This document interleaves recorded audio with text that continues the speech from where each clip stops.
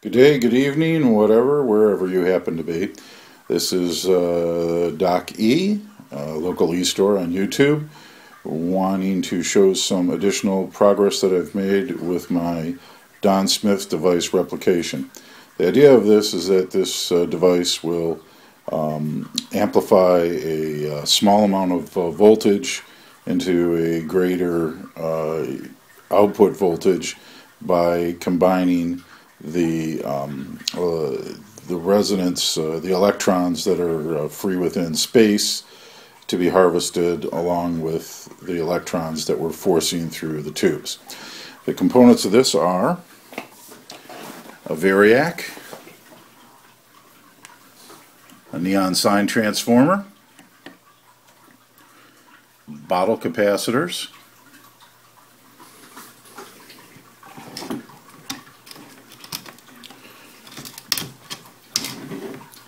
an L1 coil. Now, one thing I would like to note for the viewers is that it's very important that this tube diameter be at least 2 inches. This won't work if it's less than 2 inches. This happens to be, I believe, 12 gauge wire. It weighs 8 ounces.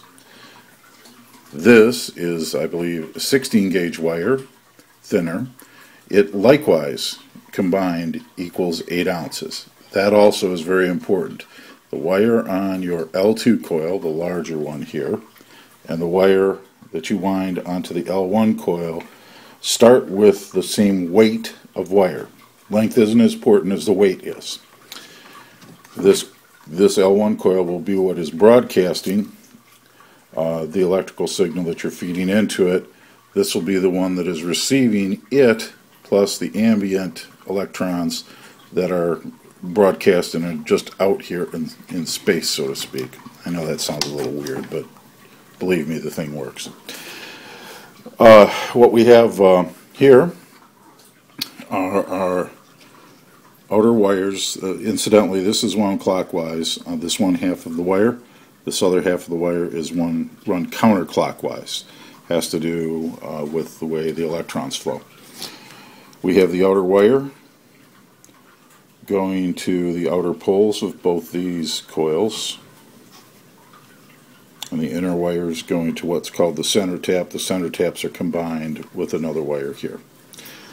So let's show you let's also get into giving you a little peek at the ground and spark gap that I've created. Just try to use reasonably inexpensive materials, so I've got a couple of brass L bracket hinges on either side, along with some brass nuts and bolts. Down the center here, this is a stainless steel screw. The blue stuff is just some putty I use. It makes it easy to get this stuff to stick to the plastic that I typically use as a mounting board. So we've got our variac voltage, which I'm going to turn it on right now. It's going to make a little noise. That noise, incidentally, is coming from our spark gap, so you can see some sparks. As I turn it up, I get greater values out of this thing. That's about all I need. However, I want you to see that what is happening here. There's a neon bulb that's being lit by the power coming off the capacitors, which run to the center taps and the outer taps on the L2 coil.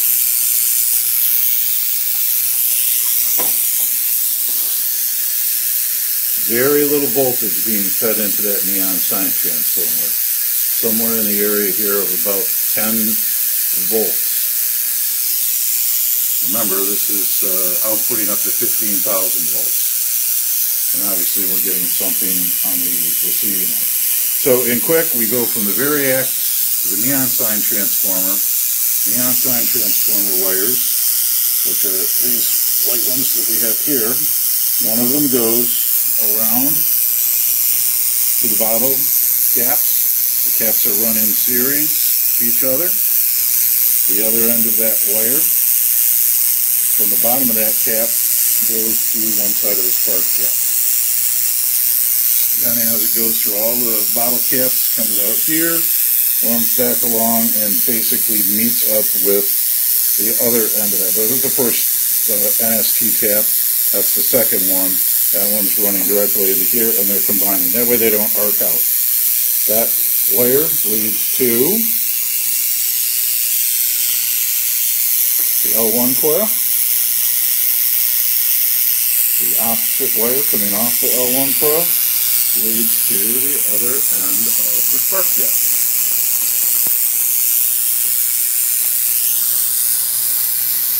So we're obviously getting some power from this thing at very low voltage. I also happen to be drawing my power not from 110 volts to that variac, but if you'll follow the wires down,